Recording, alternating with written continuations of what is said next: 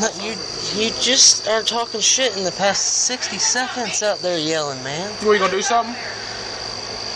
You gonna do something right now? Wait, don't come over here starting stuff. I ain't doing nothing to you. Whatever. I'll be either right over here or right there. If you got anything to do with that little hammer, right there you go. You got a whole lot of me. Just don't come in my yard, please. Huh? Just please don't come in my yard and start nothing. I'm not doing nothing to nobody. Ass to me. I didn't do nothing to you. I know you didn't. I love you.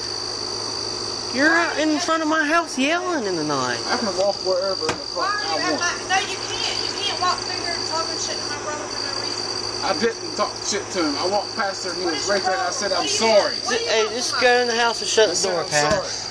Just because you got a problem with my sister, don't mean you should have a problem with me.